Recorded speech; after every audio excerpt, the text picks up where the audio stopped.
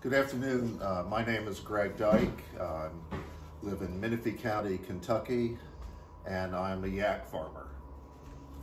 Yaks are a species related to the Bos taurus, the cattle species, and actually they were part of a common thread that separated about 1 to 2 million years ago. They're a highland animal originally, and most of the yaks, 13 million of them, are in the Himalaya mountains, China, North India, and that area. And the ones that are now in Europe and the United States actually came from there. So they're used to an altitude of 10 to 13,000 feet, yet they adapt well to even the lower lands here of Kentucky.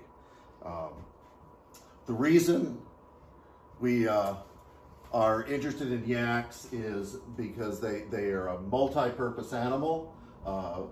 You've got meat, high quality fiber. They have an down coat under their hair that can be harvested, and it's like cashmere. They can be used for milk, which they are in the Tibetan region, but they can be used for like gourmet cheese and things like that here. And then they also have other uses like pack animals and trekking. So like in Alaska, if you go there, you can actually rent a yak to go packing in the mountains. The bulls are about 1,200 pounds and the cows weigh about half that. And there's a real advantage there because you're not raising a big animal in order to produce a meat animal, a male. So there's a savings there. It takes them about 3 years to reach about 90% maturity. But you can breed them at just over 2 years as long as they're going to weigh 500 pounds at calving or be 3 years of age. Bulls usually are ready to go by 2 years, at least they think they are. And your calves are small, 25 to 35 pounds, which is great for less calving problems. They will do the job unless there's simply something functionally wrong. In terms of fiber, here's a picture of it. It's a down that you actually just comb out. You don't have to cut the hair or anything. And the fiber, you can sell it for $20 to $60 a pound. You know, it's in demand, which is good. It's very popular, and the socks there are made from yak fiber. The meat is a great meat. It's a red meat. It's lean, very lean, so you have to be careful in cooking it. High protein to calorie ratio, and it contains omega-3 oil. Some people compare it to skinless chicken in terms of the health benefits. Others compare it to salmon. And the nice thing about it is just ground yak meat sells for at least $10 a pound, and steaks will go 35 to 40 pounds. Live weight animal is at least $2 a pound, and partly because the demand exceeds the supply. There are only about 7,000 yaks in the United States. The problem with the demand and supply is that if you locally say you get restaurants or whatever interested in your yaks and yak meat, it's hard to keep up with the demand. So that's why people are always looking around the country for yaks to buy for meat. Okay? We at our farm, we do breeding stock. It's all DNA tested. We sell fiber. And instead of doing the meat, we do yak jerky. We're in a partnership with a couple other yak farms and produce the jerky. And the reason for doing that really was to try to avoid the idea of developing a demand and we couldn't meet it. So the jerky you're able to produce ahead and have it ready to go. The jerky we sell, it's 4 ounces and it goes between $12 and $15 a bag. So you can make decent money on it, okay? Our farm, and this is kind of the key to the whole thing, obviously, is 60 acres roughly of pasture land. It's divided into 11 pastures of about 5 to 6 acres per pasture. When we started about 5 years ago, we started with about 30 to 35 yaks, and we were working about 30 acres of the pastures that were ready, and we could barely sustain the 30 to 35 yaks on the 30 plus acres of land through the summer. The forage was that bad. It lasted about 7 months, and about August you sort of wondered if you'd have to start bringing hay in, but you know, we had some rain and it came back. Because we're in Menifee County, we have that particular advantage of being the home of fescue, and not only fescue, but we have fescue with 100% endophyte, so we're right at the top of the ladder in terms of so-called fescue quality. The interesting thing is, you think animals from the Himalaya mountains would eat anything that's green. Well, of course, the yaks just turn their nose up at fescue until after fall frosts and things like that. I guess it tastes better to them, okay? So the thing that we had to do really is, you know, look at the pasture land, because we buy our hay. And, you know, we bought local hay first, which of course had fescue, and then we bought hay from Lexington, from the horse farms, which was pretty good, but not great to sustain the herd. But, you know, when you look at the economics, you know, your hay prices are absolutely huge in running the operation. So forage management was a key thing. And what we started to do, and kind of the key things that we discovered were, you know, soil quality, testing, you know, on an annual basis, looking at the nutritional value, and yaks require a little less nutritional value than your beef cattle do.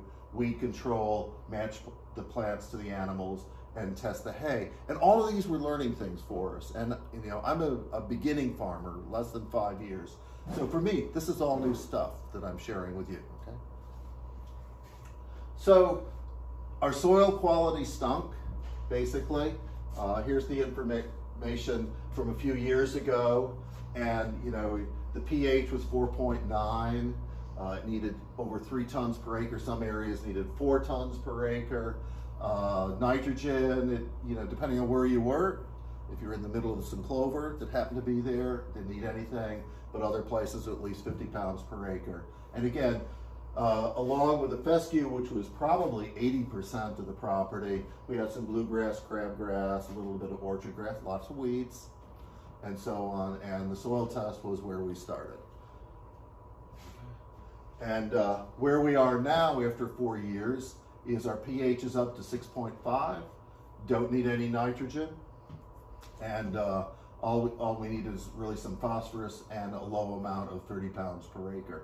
And you could just look at the land and see that it's different. And the thing now is that where we started at 30 or so animals on 30 acres, we now can sustain, and we did last year 100 animals, and now we're running 80 plus on almost the same amount of land. And for a full 8 months, and maybe this year even go farther. So that reduces the hay cost.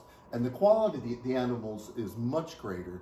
The calf weights are up, calving weights are up, sort of more at the higher end, and the animal weights are up, and it's just a more robust herd. Everybody looks and acts healthier than the baseline of a few years ago.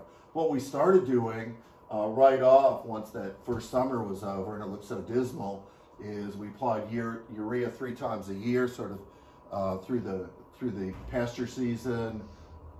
Followed soil test, applied fertilizer. We overseeded with a rental unit, and we used rotation. We tried both the intensive rotation, where you load up the animals and rotate them through quickly, as well as a slower rotation where we tried to match animals to pasture size and do it at a slower basis, and then bush hog 3 times a year for weed control.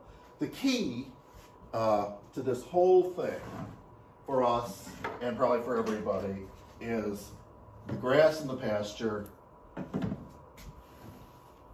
the hay you buy, and the dirt. And those are the things we worked on. Next one. Soil, what it grows, what you buy if you're not producing your own hay. And the key thing, and my son said, you got to go to this. Went to the UK Forage School, went there a couple years ago, and you know, the key learning, and it's, in a sense, it's obvious, and yet you need to have it, people like me need to have it told to them several times for a week, is that the yaks will improve as the forage improves. Improve the land, improve the forage, the rest will follow. Just the fact that you bought the best yak doesn't mean anything when you put it on crummy ground and crummy grass. So that's what I do. And you know, I wish, as I think back in my education, that I learned this stuff about forage a long time ago, and about soils and so on. Because as it says here, and I noted before, just after 3 years, the calves are 10% bigger. They pop out healthier, stronger. Yearling weights are 20% higher. Again, the herd is more robust. And again, you know, this school for me was so important because it, you know, it taught about the pasture management, the forage production rates, what's required, what the animals need, and so on, as well as weed control, better ways to do it, and knowing what to do and when to do it, which is important. Okay? So what we did after my attending the school that was new was, you know, again, continue the analysis of the soil, but also, and work on that, but also look at the pasture forage quality and the purchased hay, because as you know, you can purchase junk. The price is right, but you know, my animals would waste 50%. With the hay that I buy now, they don't waste anything. And so there's a cost savings, even though the hay costs more per pound or per ton. Also, you know, I was introduced to broadleaf herbicides, and not to use it every year or anything like that, but I'll tell you, the first time I used it, the quality of the grass that grew was immense later that year. And then rotational grazing, and again, they talked about high density, and I tried that and it worked, but then I went to a lower density where I can match the number of head per acres in the pasture based on what I had learned about forage production expected per pasture per year. Okay. So with yaks, there's a problem, and there's just basically a lack of information globally. The Chinese and the Indians of India are the ones who know the most, and we're trying to learn. So one of the problems with the yaks is, you know, they didn't like the fescue, and they pick around, and it looked like they're making putting greens throughout the pasture, but you'd have mainly fescue left. So what was it they wanted to eat? So the cooperative extension agent, Mary McCarty, and Dr. Jimmy Henning from UK proposed a yak garden, which is what this is here, and they put multiple kinds of forage in there. We raised the forage up, turned the yaks in, and watched what they ate, and of course they didn't eat any kind of fescue, didn't like it at all, but they liked crabgrass, and they liked rye, and they liked orchard grass, and a little bit of red clover. So then the thing was, okay, how do we introduce that into the pasture? Overseeding wasn't great. It did some good. And now what we're trying to do is, during the winter, I try to let the yaks just destroy areas. They cooperate somewhat, but as I watch the pastures, there's less and less fescue, and that allows me to plant more. Okay.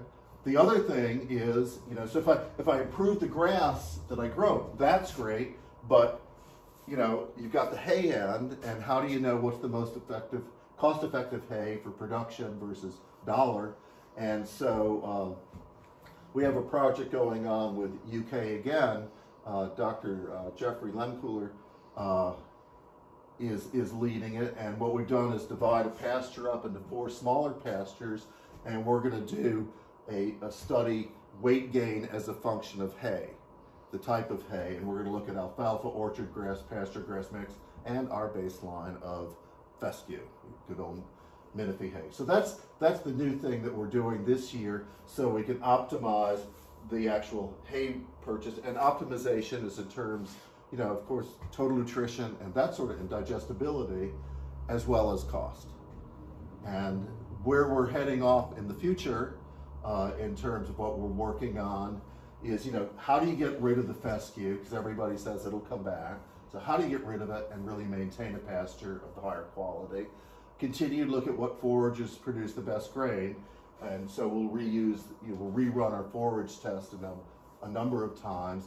Improve data collection, and this is really important, not just weights and things like that and how things are improving, but as the quality of the pastures improve and so on, you kind of take out the problem of bad grass, insufficient grass, insufficient nutrition and so on. And that then begins to let you compare the cows side by side in terms of what they're doing, and allows you to really properly cull the herd, knowing that they're sort of all on the same ground in terms of what they're eating and how it affects them and so on. So that I'm excited about. We're going to continue the typical soil and forage improvement, and then we're also going to look at the introduction of warm season grasses, which would be new to us, with the idea of production amount and also how much you can extend the growing season. Because we're up to 8 months now. If I can extend it to 9 months, I'll save $3,000 in purchased hay. So it's a real important thing, and that's for a herd of about 80. You can do other things with yaks. They are like raising teenagers. You can train them if you want. It takes a lot of work, but you'll have a herd of sort of snooty teenagers running around that give you a hard time and also cooperate and love on you. One of the interesting things is you can train your yaks to do all kinds of things. They're great pack animals. Again, you can train them to milk. It takes work, because even though they're called domesticated yaks, the domestication takes some time. But you can also ride them. And if you really want to do something exciting, you could probably rent Churchill Downs, and you could have an official Kentucky or an American yak race, which has never been held. This is in Mongolia. Speed is not a huge issue. Hanging on might be a greater one. Great animals, and again, thank you for the chance to share what I've learned.